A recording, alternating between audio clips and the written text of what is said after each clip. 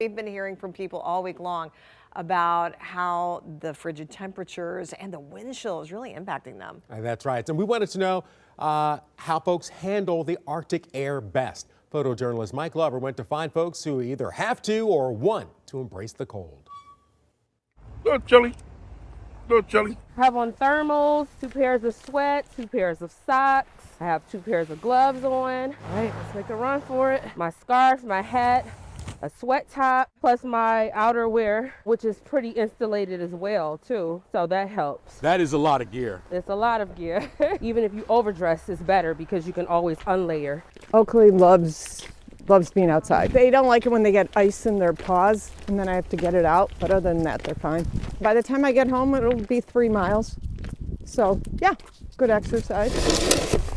Try not to lift too much at one time. Well, I've got coveralls on, long johns under that, and a vest between the long johns and the coveralls. My thermometer says it's 14 degrees, so it's tolerable as long as you dress warm. Okay, ready? Yeah. Okay, go ahead. Came from downtown Detroit.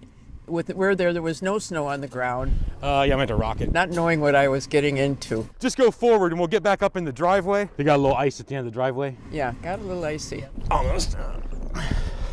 There we go.